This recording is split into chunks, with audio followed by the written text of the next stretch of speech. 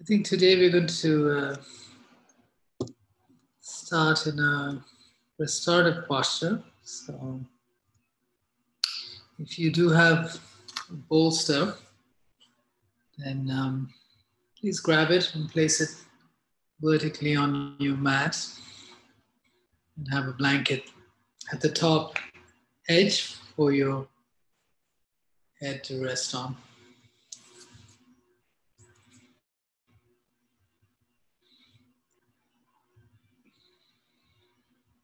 If you don't have a bolster, no worries, just you can lie down straight on the floor.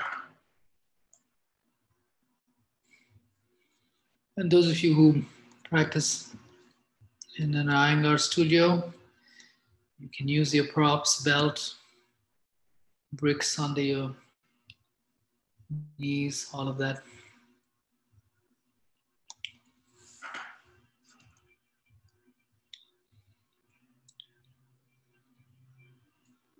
So, Jackie, sit in front of the bolster before you lie back down. Sit about 5 inches, and then lie back down. And then put the blanket under your head.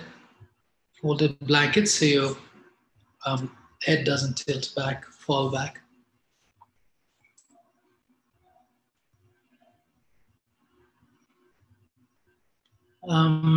Debbie, do you have the bolster straight? It should be vertical, supporting your back straight, not, yes, like that.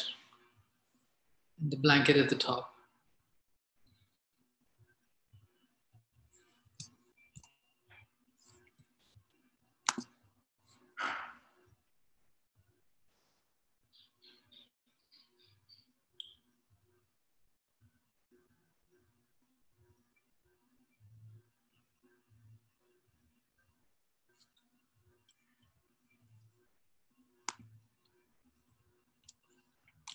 You can start with your legs, unless you're already in Supta Baddha Konasana, with the soles of your feet touching. You can also start with your legs straight forward, like in Shavasana. I'm going to be here for a little while. So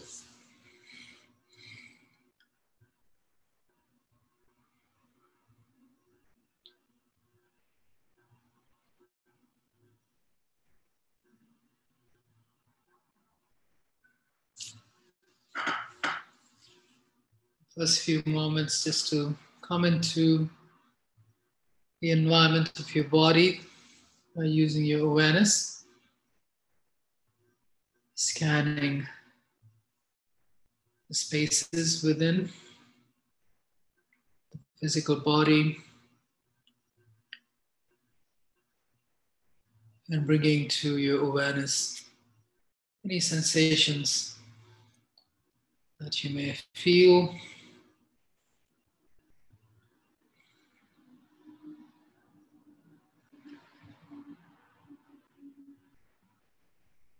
Just kind of checking in.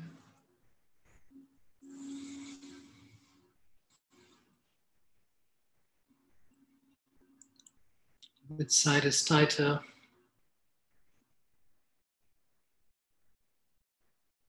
Around which joints are the muscles or the ligaments, tendons open or tight?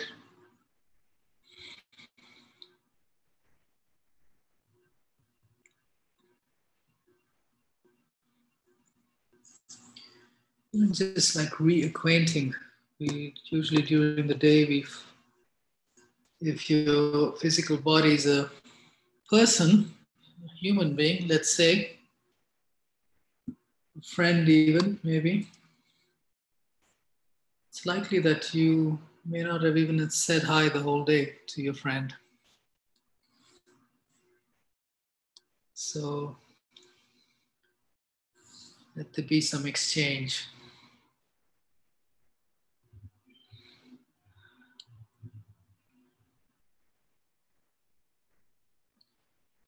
A conversation.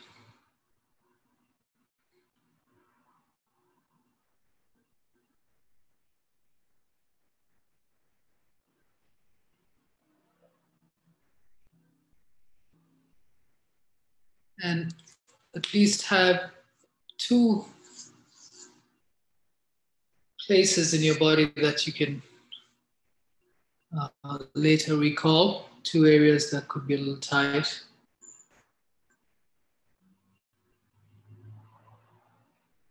Just remember that for the later, and then suggest for your throat to relax. At this point, let's see, you can bring your feet together, join the soles of your feet and allow the knees to go out to the side. Actually wait here for a little bit.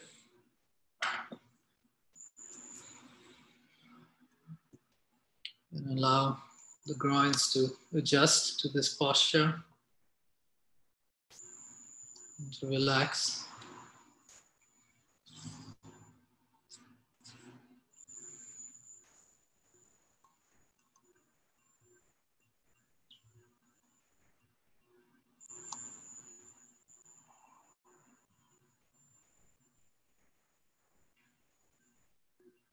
And of course, with the change in the position of the legs, you may have some new sensations. As you stay there longer, allow the body to relax.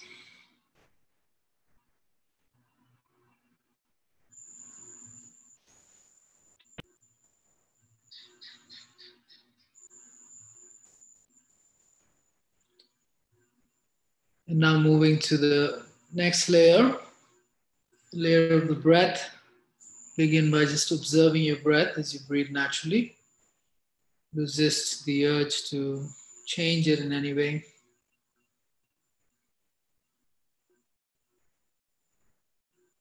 And only observe.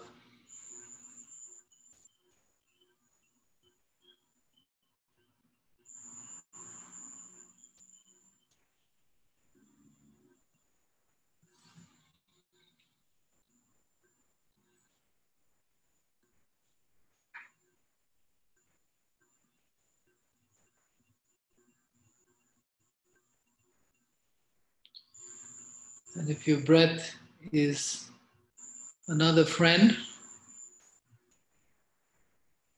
it's probably a friend that you don't see as much as your body because a little more subtle, a little more hidden. So you have to seek this friend out a little bit more to connect with.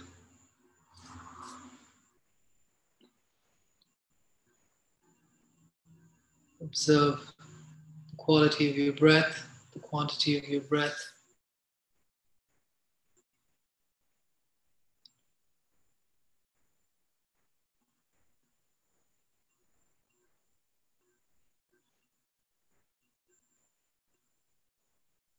And now recall one of those areas where you may have felt a little bit of tightness, or maybe you still do.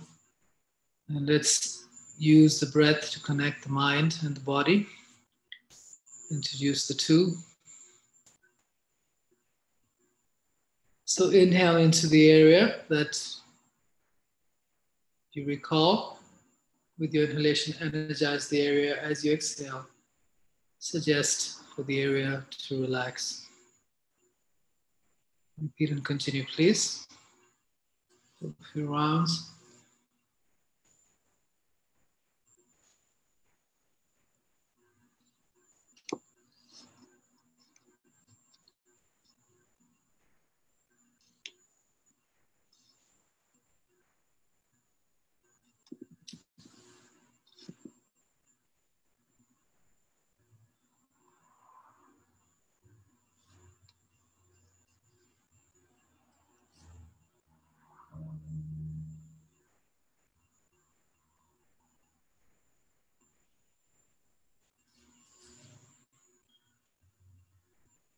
Yoga is often referred to as a union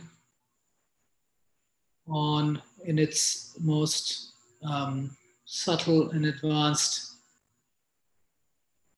interpretation. It means union of the individual self with the divine consciousness. But on a more gross level, it also means union between the different aspects of our own being: body, mind, emotions, intuition, art, also actions, breath, effort in the practice. So bring them together so they work together in service of the higher goal of union of the individual consciousness with divine consciousness.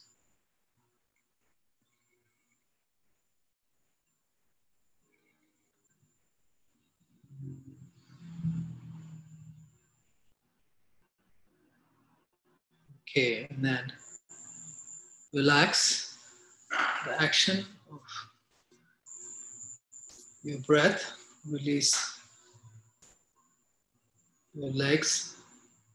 You can bring your knees together. If you have a belt, then release the belt. Bring your knees together. Now take your feet apart as wide as your mat, with your knees bent, feet as wide as the mat, and allow the knees to drop in towards and let them touch each other. This is a good posture for the sacrum. And place your hands at your lower abdomen, abdominal region. And once again, connecting body and mind with the breath. Use your inhalation to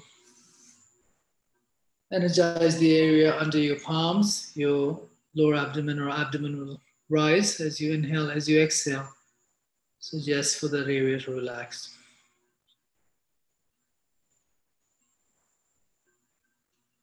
Using the breath here to energize and relax the physical body as well as the inner contents of the physical body, the energy body as well.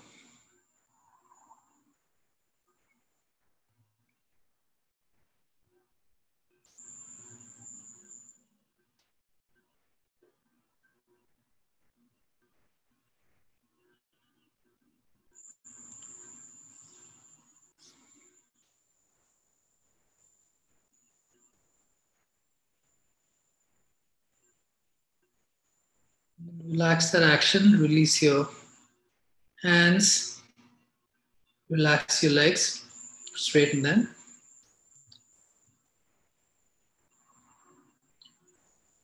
There is a concept of progressing in consciousness. You may have heard about, it's a common term in yoga where they say lower self and higher self, or the chakras even. The lower self is generally considered to be the more animalistic parts of our being, which are part of the lower chakras. They are more about survival, mainly survival, and everything that's connected with survival. And the higher self is more closer to the more divine aspects of ourself, including the heart qualities as well as qualities that are more positive, divine, such as love, compassion, many other examples. And we can be anywhere in that spectrum of animalistic, human, or divine at any given time. Some aspects may be more developed than others in our personalities, but anything can happen at any time. That's how it is. But here we look at how can we use the lower self, including the animalistic and the human aspects of ourselves, to serve the more divine aspects of our being. So that means how can we use our bodies and our minds to serve the desire of the heart, in simplistic terms.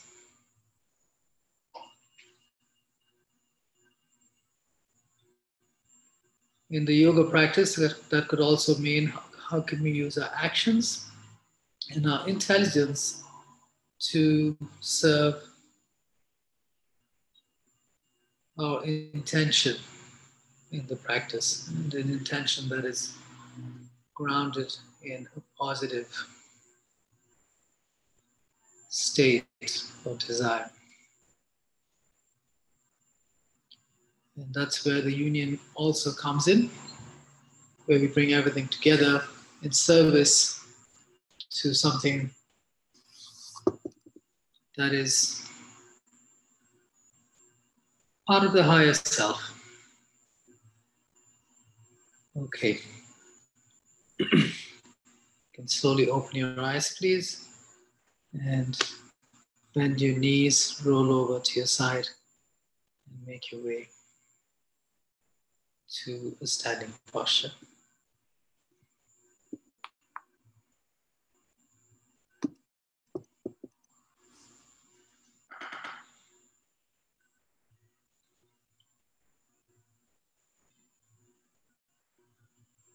And before applying the actions today, let's actually start with an intention. So bring your hands to Namaste. Lift your sternum up.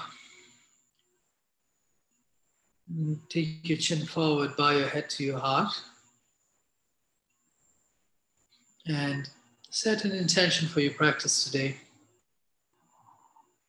to remove the obstacles in the physical, mental, and emotional bodies,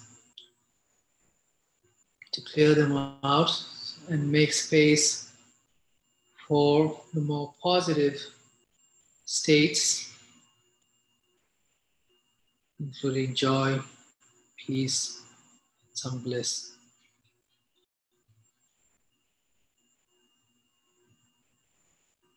And let's think about doing that in our practice today, at this moment in the yoga practice.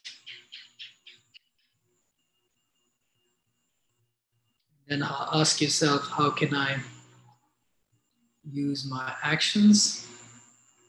How can I use my intelligence in the practice to serve my intention?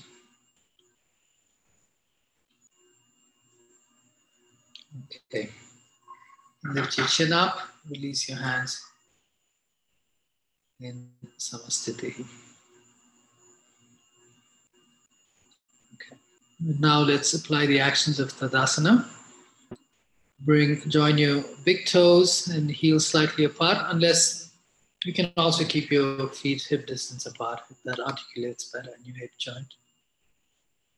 And spread the surface of your soles of your feet on the floor, bending your knees slightly, press down on the big toe mounds and the center of your heels, straighten your legs, activate your thighs, to lift your kneecaps, lift your sternum up, to lengthen the spine, and straighten your arms, elbows, palms facing forward. Drop your shoulder blades down your back. And then, if possible, just the big toes and little toes on the floor. Lift the other three toes, the middle three toes up. And drop your tailbone slightly forward so it's in a neutral position. And finally, lift the lowest back rib and your back body up to lengthen your spine.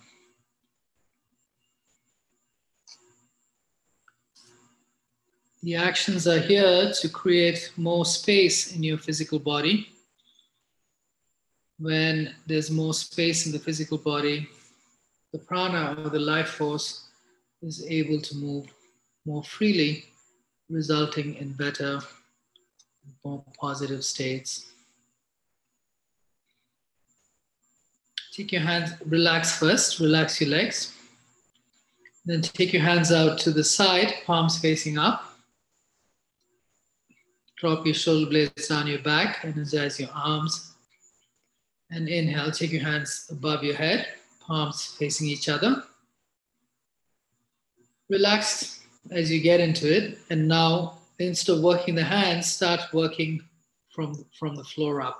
So work your feet again, activate your thighs, lengthen your sternum, all that we did earlier.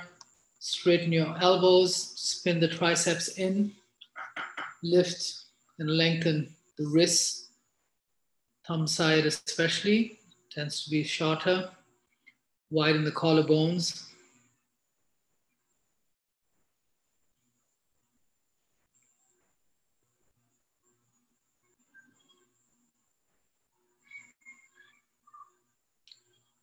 And release your hands in front, interlock your fingers. Keep your elbows bent slightly, turn your palms out. And take, Debbie, take your hands up a little higher, please. Yeah, not all the way, yeah. Just in line with your shoulders, yeah. Bend the elbows and take your shoulders back, drop your shoulder blades down your back. Keeping your shoulders there, straighten your elbows, straighten your arms. Straighten your arms. Interlock your fingers and straighten your arms in front, Debbie. Yeah. Inhale, hands above your head.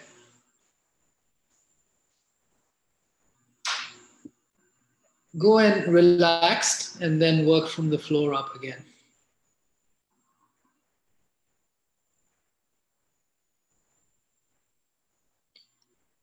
And here, naturally, the front body will tend to lift up more. So a little more effort to lift the back body up. Relax the tailbone and lift that lowest back rib up. Take your floating ribs, the lowest part of the rib cage in front, take that into your spine, into your spine, and that'll take your navel in as well. And now balance between left and right, ankles, knees, hips, shoulders, elbows, and wrists. Position as well as the actions.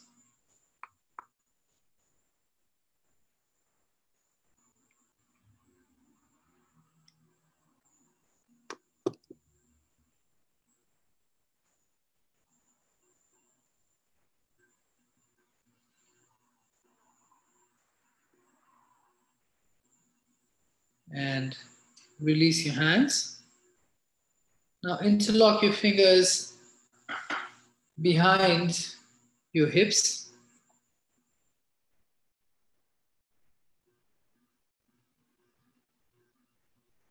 So Jackie, straighten your arms and your palms will face up towards your shoulders.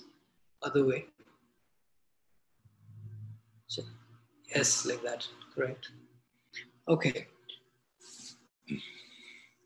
Once again, work from the feet, from the floor. Straighten the body. After you lift your chest, then straighten your elbows.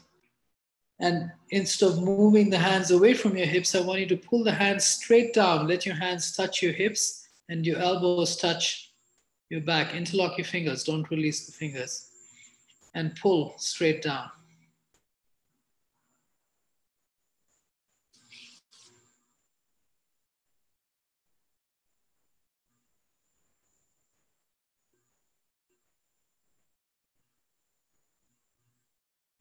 And release, please. Okay, turn and step to the top of your mat if you're not there already.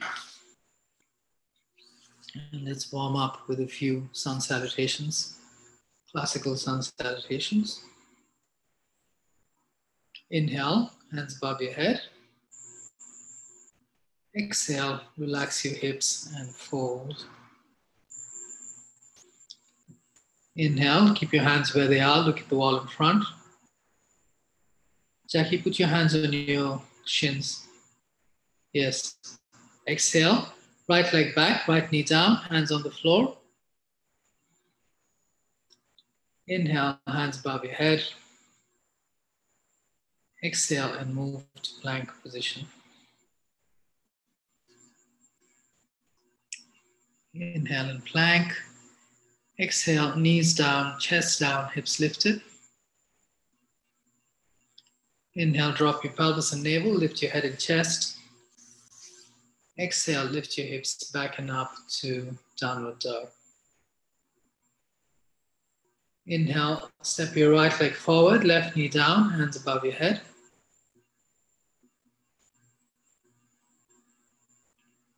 Exhale, hands to the floor and sink your hips. Inhale, step your left leg forward, look at the wall in front, keep your hands where they are, don't lift them up. Exhale, relax your hips and fold. Inhale, hands above your head, come up. Exhale, release your hands, Samasthiti. Continuing paying attention to the action of your thighs. Inhale, hands above your head, activate your thighs. Exhale, relax your thighs and fold from the hip joint.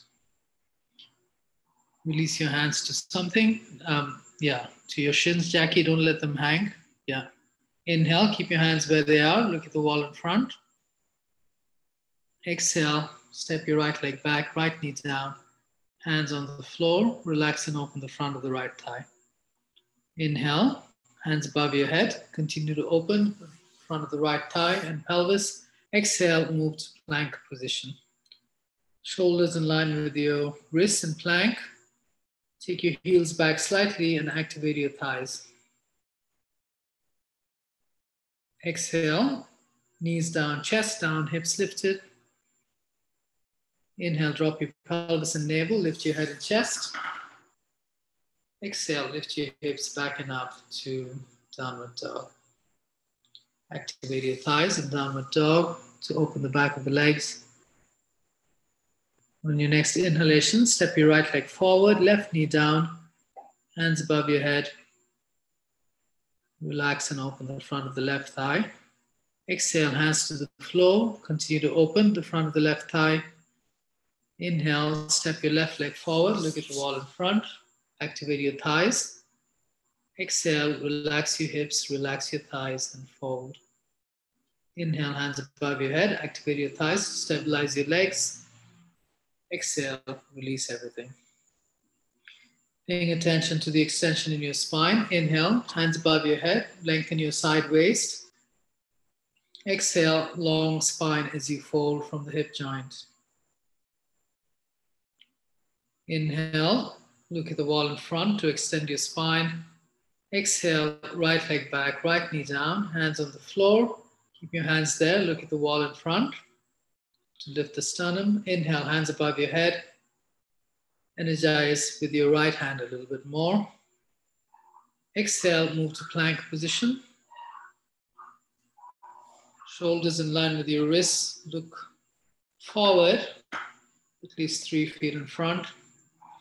Navel into spine. Exhale, knees down, chest down, hips lifted. Lift the buttock bones up high to open the low back. Inhale, drop your pelvis and navel, lift your head and chest, and look as high as you can. Exhale, take your hips back. Look at your hands as you go to downward dog, and then release your head. Inhale, step your right leg forward, left knee down, hands above your head. Energize a little more with the left hand. Exhale, hands to the floor and look at the wall in front. Inhale, step your left leg forward. Keep your hands there and extend your spine. Don't lift the hands up, keep them down. Exhale, fold. And inhale, hands above your head, come up. Exhale, release your hands. Samasthiti. Okay, we're going to continue. We're going to do 2 more. Pay attention to the order, please, in this one. Inhale, hands above your head. Exhale and fold. Inhale, extend your spine. Exhale, right leg back, right knee down, hands on the floor. Inhale, hands above your head, come up. Exhale, go to plank position. Inhale in plank. Exhale, knees down, chest down, hips lifted. Inhale, drop your pelvis, lift your head and chest. Exhale, lift your hips back and up. Inhale, step your right leg forward, left knee down, hands above your head. Exhale, hands to the floor.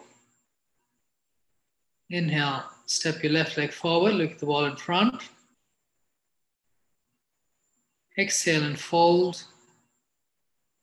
Inhale, hands above your head, come up. Exhale, release your hands. Samastiti. This time I'm going to instruct only the breath. Wait for my instruction and then go into the next posture. This is going to work the memory a little bit. So if you forget, I'll help you, okay? Inhale, do the posture, yeah. Exhale, inhale. Exhale, right leg back, right knee down, hands on the floor. Inhale, continue.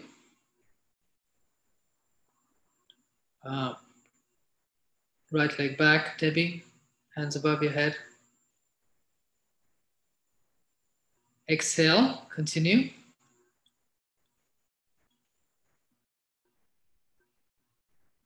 Inhale there, alien plank position. Inhale there. Exhale, continue. Inhale. Exhale. Inhale, right leg forward, left knee down, hands above your head. Exhale. Inhale. Both legs forward. Look at the wall in front. Exhale. Inhale. Hands above your head. Debbie, come up. Come to standing. It's okay. And release. Exhale. Release your hands. It's okay. We just try. If you get it, you get it. If you don't get it, try. That's all. It's just a practice. It's not a test.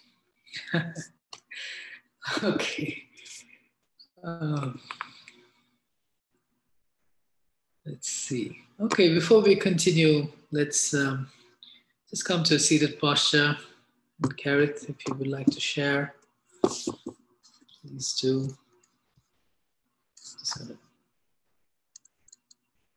grab some water. One second.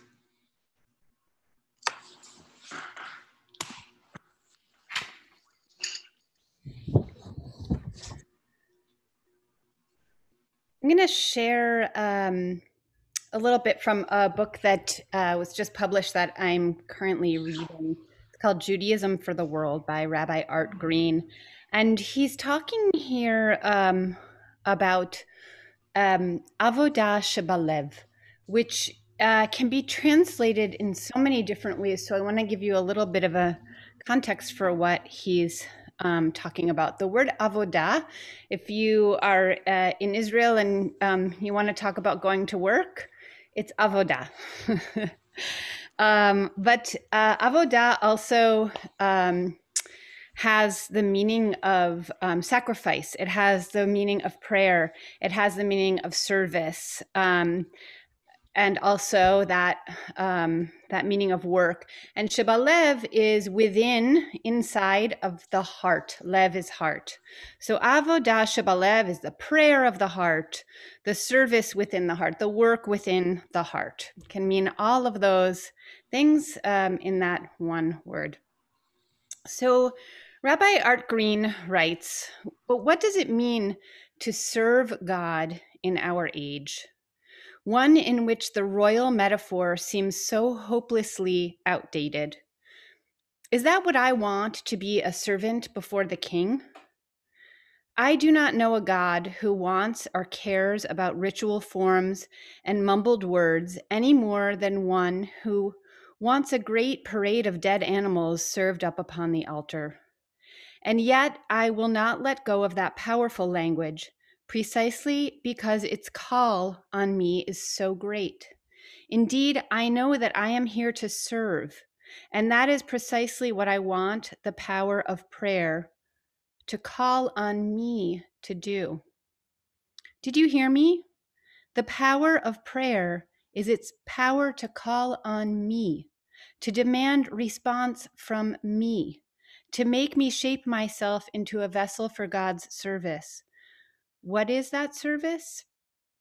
Now, as in all times, it is first and foremost serving God through loving and serving God's creatures. It is not the God of transcendent mystery who needs us. It is the God present in every life form who cries out and says, see me, hear me, know me, help me. Be aware and be present to the infinite faces of the one that exists in all people, each a unique divine image.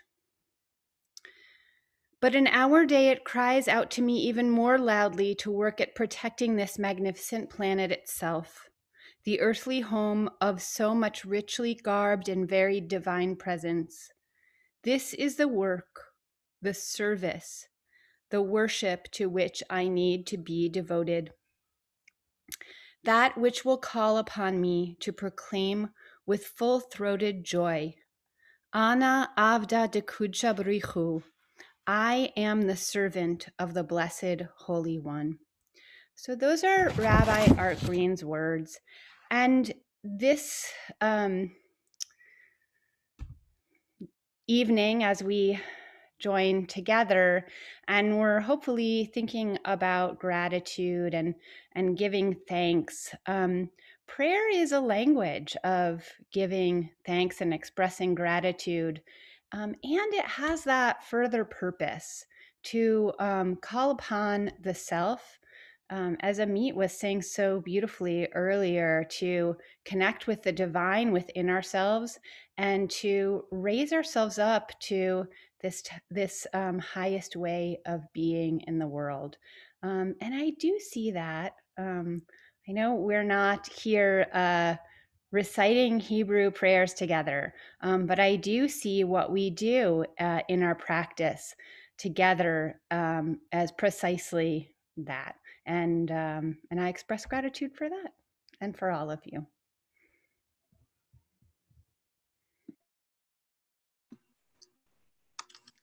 Thank you, Gareth. Beautiful sharing. You know, when you were speaking, I also thought about in yoga, there are different paths of yoga. And one of them is that of service. Service, of course, different levels of service within yourself, but more importantly, when you raise your consciousness to a more positive place, then you're of better service to others. So otherwise, you know what can happen otherwise. Yeah. Okay. So yeah, it's all about context, you know, and we were talking at the beginning of the class.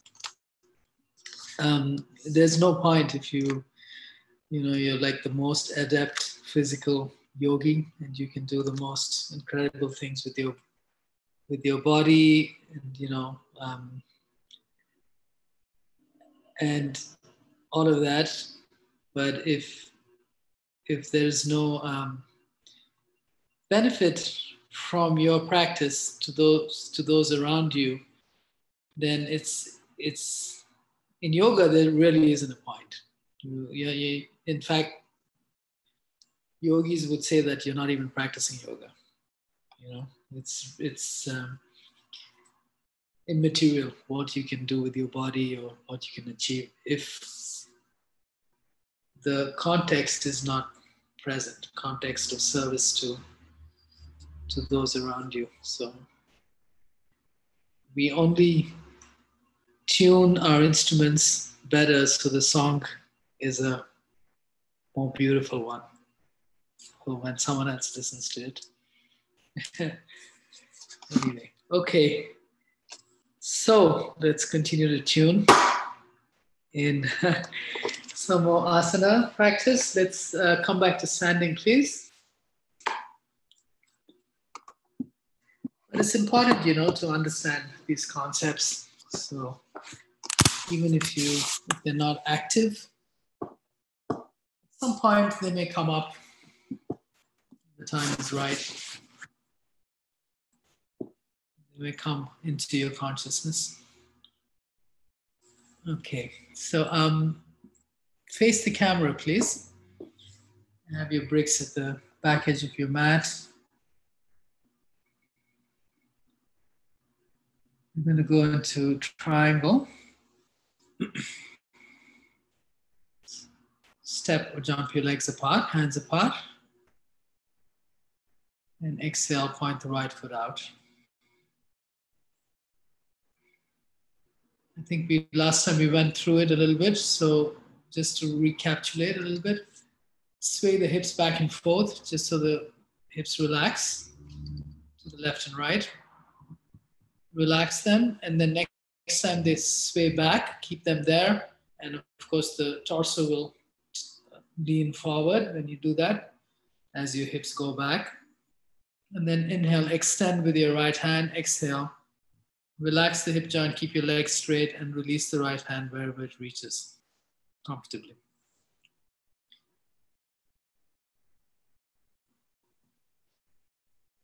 And now looking at the camera or the screen, relax your hips and take your chest and head back. Bring both your hips forward. That will do an outer rotation of your right thigh and bring your right hip in line with your right heel. When you do that, the inner edge of the right foot will become heavier on the floor. Keep that as it is and activate your left thigh. Spin the inner groin back and move the front of the left hip back and away from the floor without changing the right leg too much. And then lengthen the right sternum and right hip away from each other. Take the left shoulder back. And take your left hand up. Look at your left thumb. Hold your body with your actions.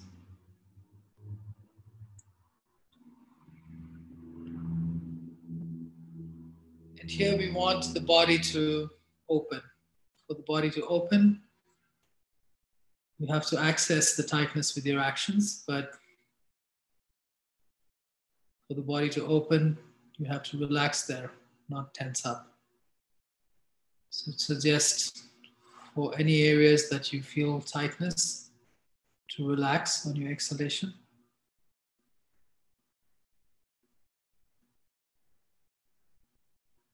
And use your breath in service to the body and opening the body.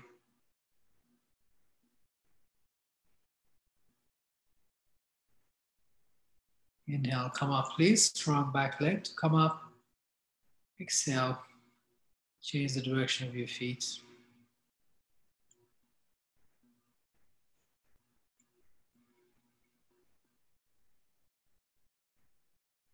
And take your hands in line with your shoulders. Sway your hips from left to right, back and forth. As you do that, especially the front leg and the front hip should relax back as you move it back. Next time you go back, keep your hips there and your spine will lean forward in line with your hips. And then from there, reach with your left hand first and take the left hip back more. And then release the left hand wherever it reaches comfortably. Now, if your intention is to open the body and clear the body from any obstacles, it means you have to apply actions that create more length and more space. And for that, you have to use your intelligence to help you with that. How can I straighten my legs? How can I straighten my spine?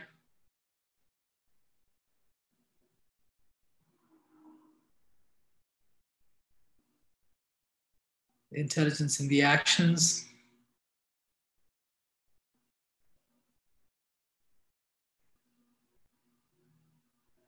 And use your actions and your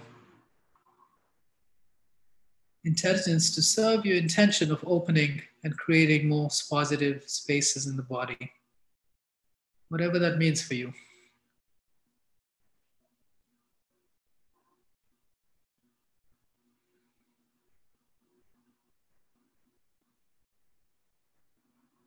And inhale. Come up, please. Exhale, bring your legs together. Release your hands. Okay, we're going to use, let's see, we're going to go into a forward fold, supported forward fold, standing forward fold. Now, if you know your head doesn't reach down too much, then bring a chair and maybe have the chair in front of you because we're going to fold forward with the legs together in Uttanasana. Now, for those of you, if you can also place your bricks one on top of the other at the height that is appropriate for you. You can also, of course, you can adjust it later.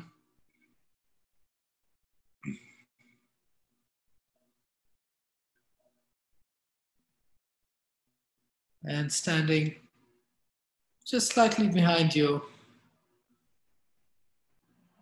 bricks with your feet hip distance apart. And inhale, take your hands above your head. So Debbie, that's too wide. Bring your legs in, just hip distance apart.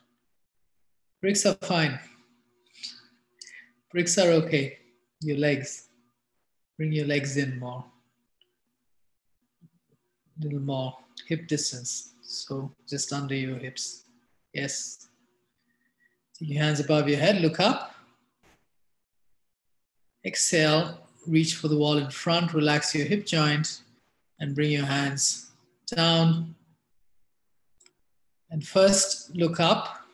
Look forward, actually. Look at the wall in front. And lengthen your spine. But don't put your hands on the bricks. Put the hands down. Hands down on the floor.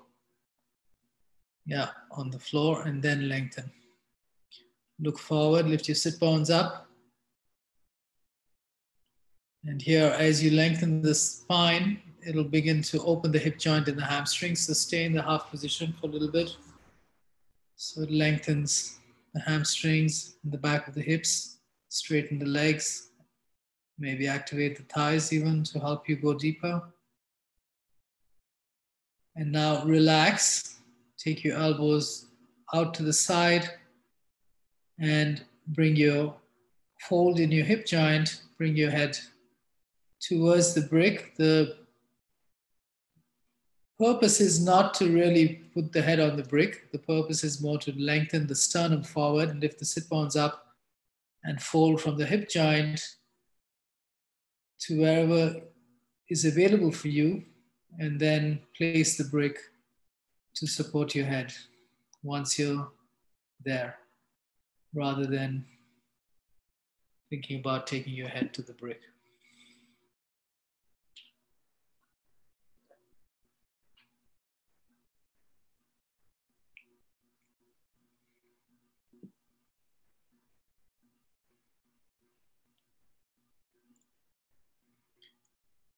And this is, of course, a supported forward fold, which means that you can't really go in deeper, but wherever you are is probably a challenge enough. But with the bricks there to support you, you can actually stay longer. It becomes a little more passive.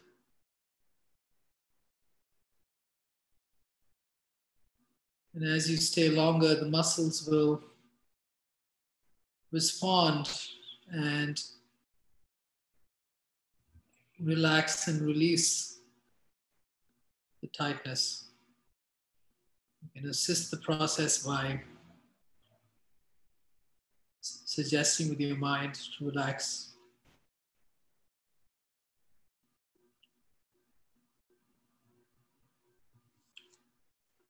This posture, of course, is also very good for the brain and the mind to relax.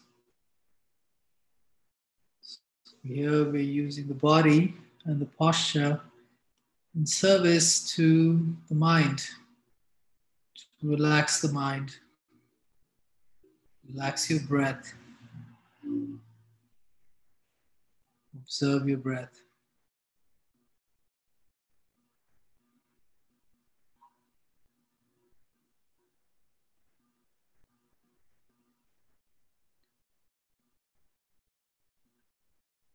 Try to take deeper inhalations and exhalations.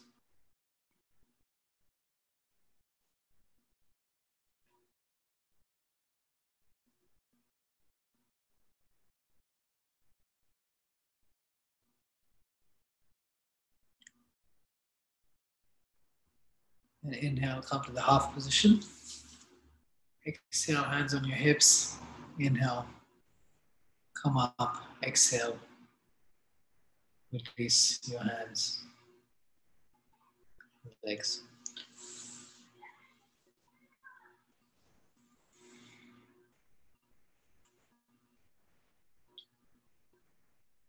Okay, let's go into downward dog. If you could use the edge of the wall and floor, and place your thumb and index finger like this against the wall. So it's like that. This will be away, and this the thumb and the index finger will touch the wall. Have a brick close to you, please. So once you get up, you can place your head on the brick.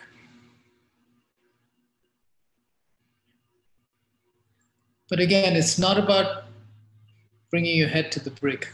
Go to the posture, go to downward dog, thumb and index finger touching.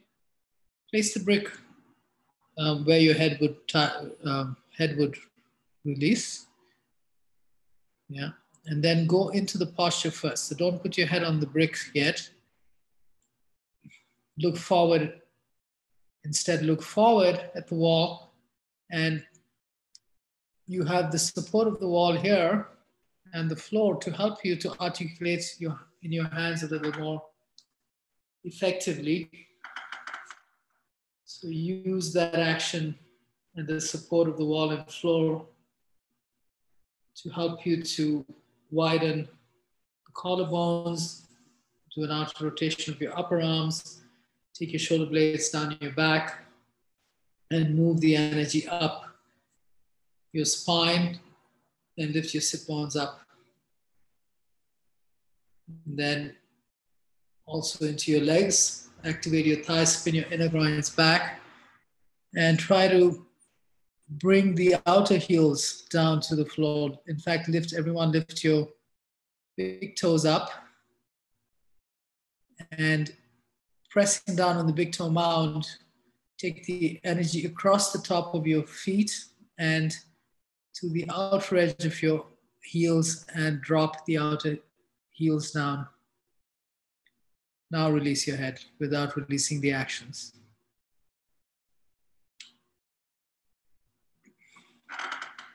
So here the actions are holding your body up, and your brain is soft because it's relaxing on the brick.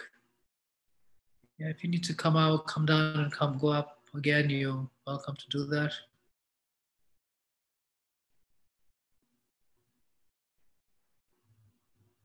And while you're there, notice the feeling of how it is when the body is active, but the brain is quiet. It's a very different feeling. It's a unique feeling.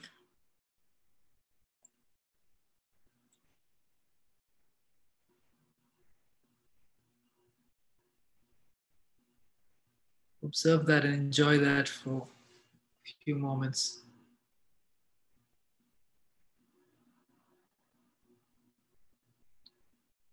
And release, please. Come down.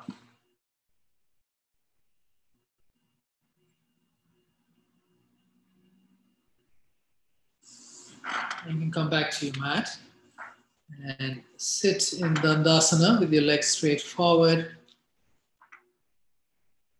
If your hamstrings are tight, then please sit on some elevation, either a folded blanket or anything that you have at home.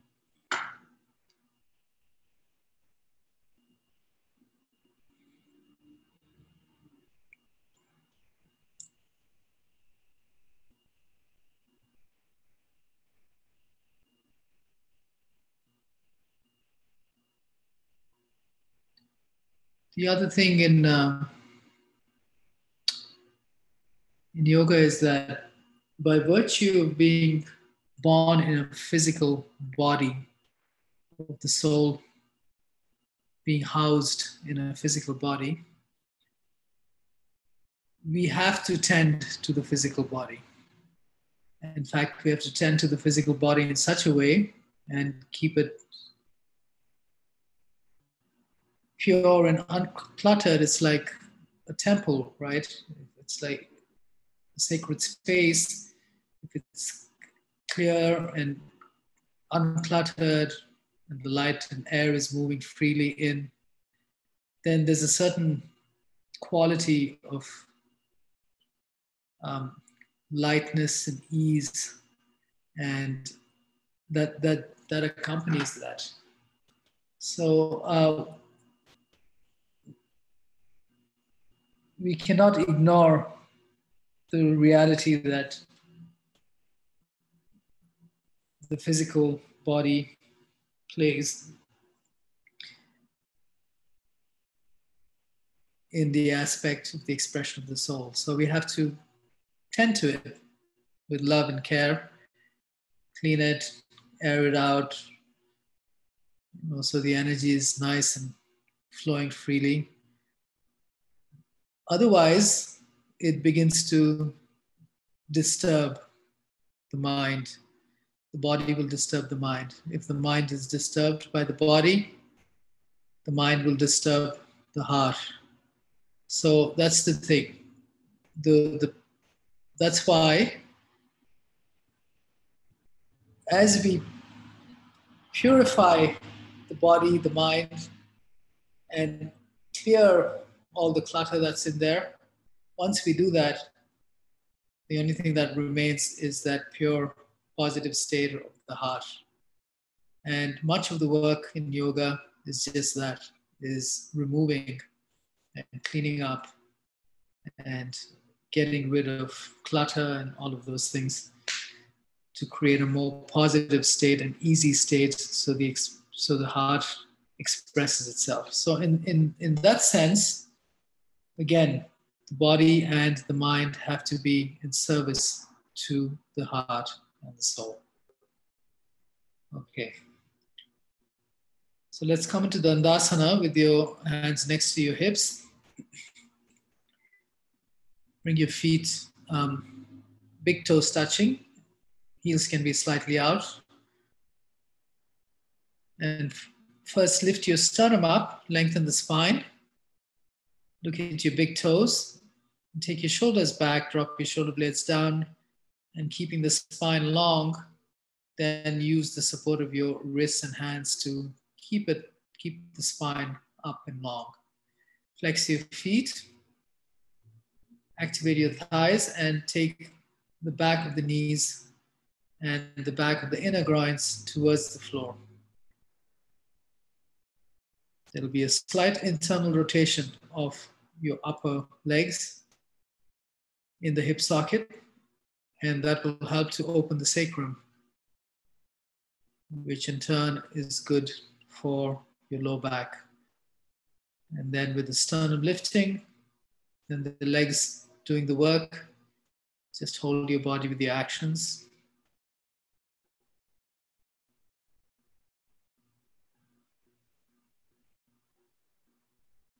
And interlock your fingers in front, elbows slightly bent, arms facing out, Debbie. Take your shoulders back and down, straighten your arms and take your hands above your head. And here, of course, you don't have the support of the arms on the floor, but you have the action pulling up to help you lengthen the spine. And the legs have to work a little bit more here with the hands above your head.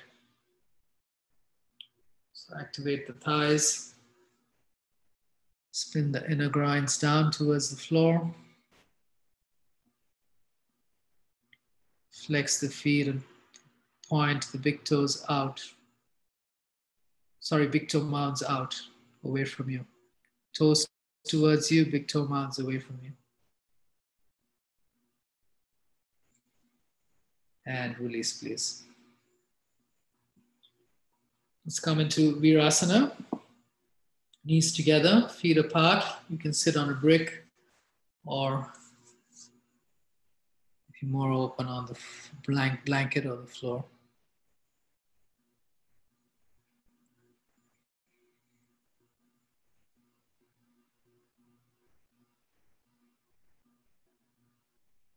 You can do it on your own. Some postures I don't instruct too much because I want you to find your own expression in it. But stay up first. So just stay, perpendicular. It's a continuation. It's a variation of the previous posture. So what did you do in the previous posture? How can you bring that into this posture?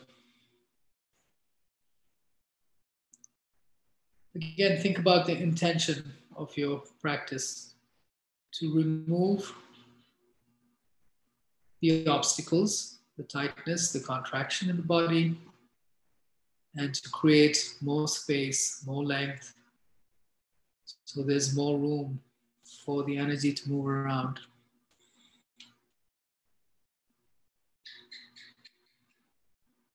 With that intention, adjust your actions, adjust your intelligence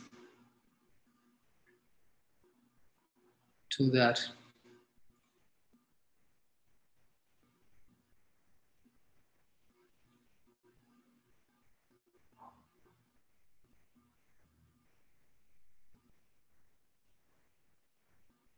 One thing that may happen is your mind may get distracted when you practice on your own. Gently bring it back to the practice.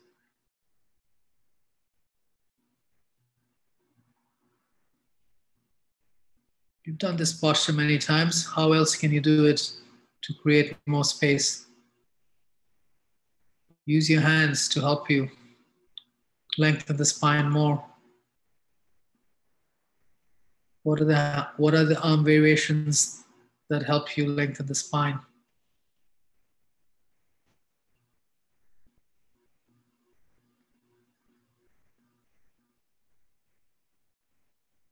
Take your hands forward and straighten your arms. Take your hands above your head.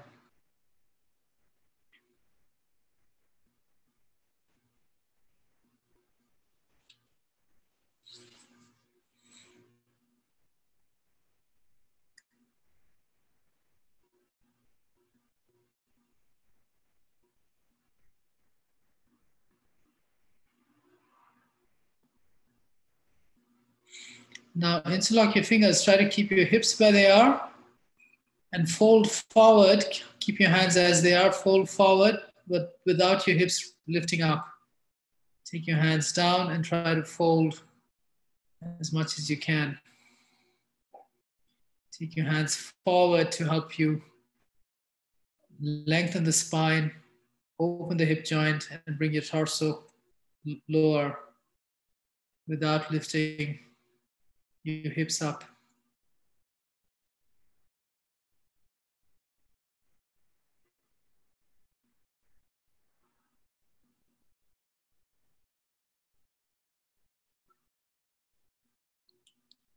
Okay, and inhale.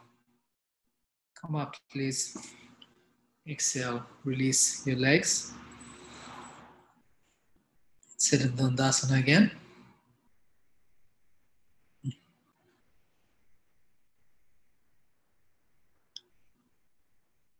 Let's go into Janusirsasana. Bend your right knee. Place the right foot against the left inner thigh. Right knee out to the side.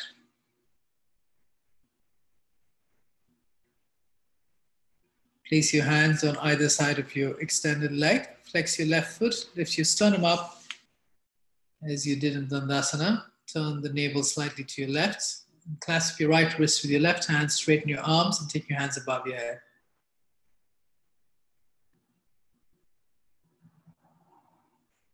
Turn your navel to your left and flex the left foot. Look at the big toe. Inhale, look up. Pull the right wrist with your left hand and keep the spine long. Exhale, fold from the hip joint and release your hands to wherever they reach comfortably. Hold on to something, whether it's your shin bone or your toes or your foot, whatever it is. Try to have a strong grip there. And then look at your big toe. Inhale and lengthen the sternum forward and take your chest like you're taking the chest back, but without your hands moving. So lengthen the spine. And then lengthen the left leg. Inhale, lengthen from the left sternum. Exhale, relax the hip joint and fold if you're folding, or move slightly forward. If you're not able to hold your foot, then your work is not so much folding, but moving forward more. Yeah, with your breath. On the inhale, lengthen the spine.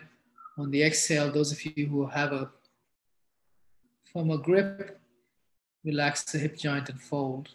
Elbows go out to the side.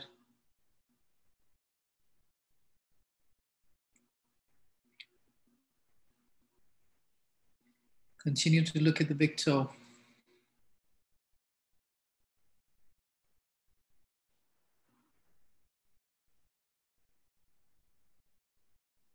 And inhale, come up please.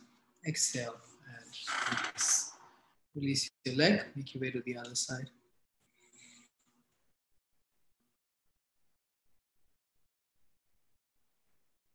Hands next to, on either side of your right leg. Look at your right big toe, flex the foot, activate the thigh, lift your sternum up like in Dandasana. Take the navel to the right, and then clasp the left wrist with your right hand, straighten your arms, take your hands above your head, and turn the navel to the right again. Inhale, look up, pull the left wrist with the right hand, lengthen the spine, fold from the hip joint, relax as you go into it, and hold wherever is comfortable. Once you hold, then look at the right big toe and lengthen the sternum towards the chin, lift the chest.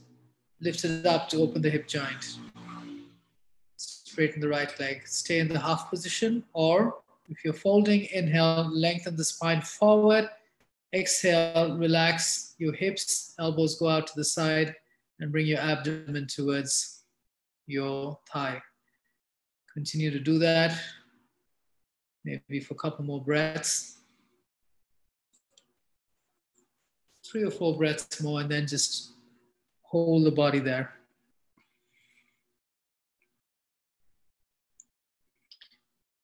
I said it in my other class, but most of you weren't there, of course. But if you want to open the hip joint, lengthen the sternum.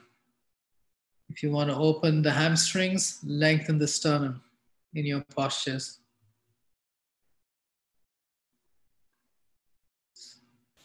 Simple action, if you can just remember that, that will help to open the hip joint which is one of the main purposes of the physical practice of yoga. And inhale, come up, please. Exhale, release your leg. Inhale, bend both your knees. Bring your heels towards your hips in Baddha Konasana, soles of your feet together, and pull your heels in towards your pelvis. Place your hands next to your hips. And pushing down on the floor, lift your hips up slightly and take your hips forward towards your heels. Yeah, so get a tight fit as much as is available for you comfortably. Debbie, sit on a bolster, please. If your knees are high up, much higher than your hips, then sit on some elevation. So I think, Laurie, you too, better you sit on something. Okay. Jackie, I'm not sure whether the soles of your feet are they? Yeah, they are, right? Okay, good. Okay. You may not need to sit so high because your knees are quite low. Yeah. Okay, and place your hands next to your hips on the floor like you do in Dandasana, with your fingers pointed forward. Now here again, we're opening the hip joint. So what do we do for that? Lift the sternum. Push down on your wrist and lift your sternum up. Lift it up. Look down, lift the sternum towards the chin. Yeah. Look down slightly, not too much. And then on the inhalation, lift the sternum up. On the exhale, press the center of your heels against each other, the outer edges of your feet, and move your big toes and big toe mounds away from each other. Do that for 5 breaths. And as you do that, lengthen the sternum to open the hip joint.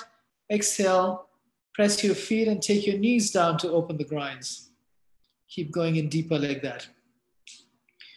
Don't release it. Just keep going higher and higher with your spine on the inhale, lower with your knees on the exhale. 5 breaths. To open the obstacles from the body is not an easy task. It requires effort. It requires action.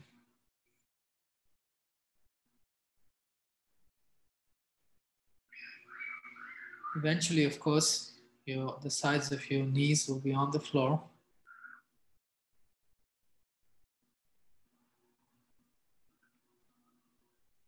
And that's when you know that your groins have opened fully. Till then, we just try till there. Okay, and release, please. Release your legs.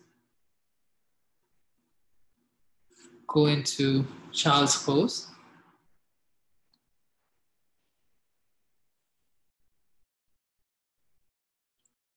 Take your hands forward in child's pose. And keep your hands a little active like you would in downward dog. So the elbows are off the floor, the arms are straight, and the inner edges of your palms are grounded. Outer rotation of the upper arms, and there's an energetic action, physical and energetic action of moving the hips towards the heels.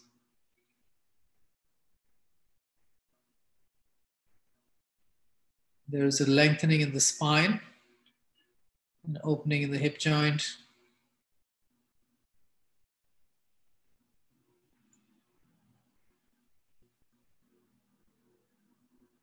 And inhale, come to tabletop. Exhale and go to downward dog from there.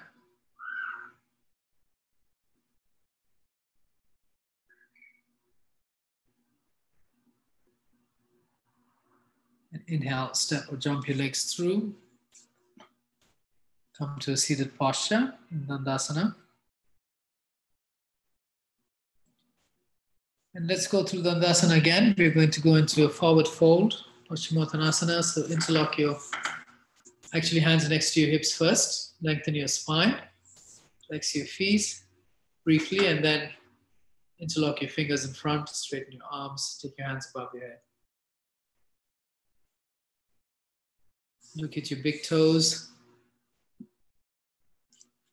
And these simple preps, the postures before, are so important. That's where most of the work happens.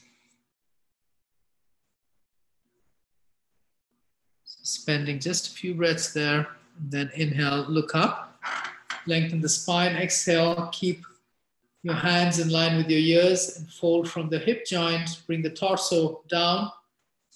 Once the torso goes down as much as is available, then release your hands away from your ears and hold wherever's comfortable. And lengthen the sternum forward.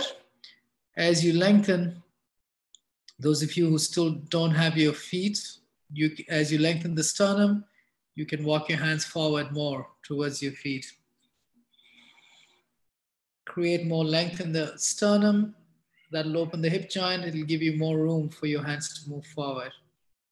Those of you who already have a clasp, lengthen and then exhale and fold from the hip joint. Bring your abdomen towards your thighs. Keep looking at your big toes. When you look at the big toes, the sternum lengthens. When the sternum lengthens, the hip joint is opening. It does not collapse. It keeps opening, which is what helps you to bring the abdomen closer to the thighs. To go down, go forward. To go down, go forward.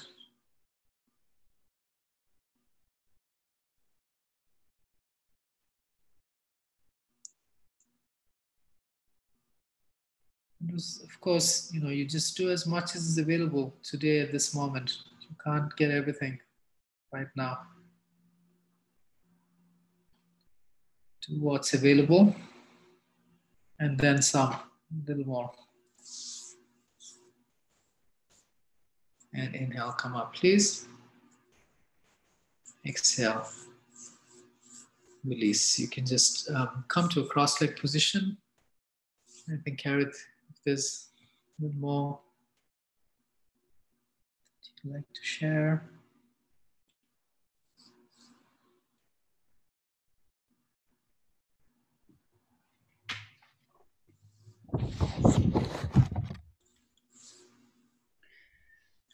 I'm going to speak a little bit from the Torah portion that we're actually just leaving behind for this weekend. But it's this magnificent section from Genesis where Jacob has a dream. In the text says, Jacob had a dream in which he saw a stairway resting on the earth with its top reaching to the heavens, and the angels of God were ascending and descending on it. And later we hear that Jacob awakened from his sleep and proclaimed, "Truly the Holy One is in this place, and I did not know it." There's a little bit of an inside joke here. Because if we're paying attention earlier, we know that Jacob came to this exact place because his ancestors had been there and had let him know that this was a holy place. So him saying he didn't know it is a little bit sus, as my kids would say. It's a little bit suspect because he has every reason to know that this is, in fact, a holy place. And it's just only through his dream that he comes to what I would call an abiding knowledge versus a transient knowledge. There are things that we are aware of when we think about them, and intellectually we know that they are so, but we don't feel them. We don't experience them. We don't transform them into a knowledge that abides with us and is present in our everyday experience. When we sit back and we actually think about it, we say, oh yes, I know that, but it's not with us all the time.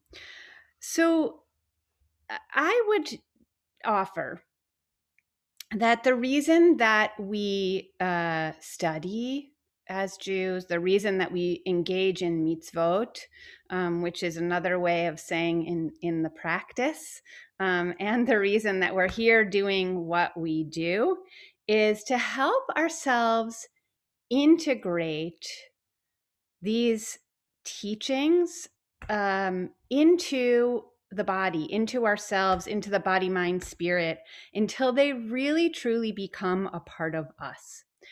And as we've seen with the yoga practice, and as we see, I think, in our lives, integrating all of this takes commitment. It takes discipline, and it takes ongoing practice. So, as we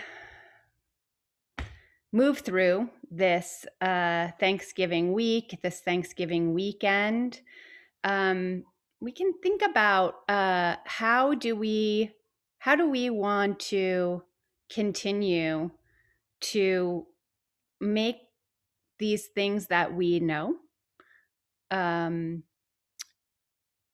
less transient and more abiding for ourselves, because very few of us are going to have an experience like Jacob, where there's a moment of divine inspiration. I think Art Green said it beautifully before, from the book Judaism for the World, which I shared with you, is that prayer and this practice is really there to inspire ourselves, so we can hear the voice within ourselves calling us to do. And so we are further inspired to do when we truly know. And then that is reinforced by the doing, by the practice. So may we all find that inspiration. I wish I could say that, I was like Jacob. I'm not. I need to show up here and be present and be committed. So I hope we all continue to do so.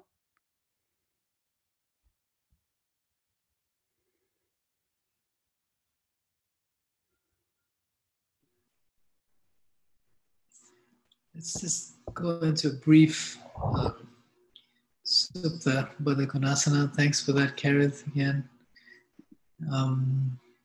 We're almost out of time, so just a brief one. The same posture we began with, which is lying down on the bolster with your feet together, soles of your feet together, blanket for your head.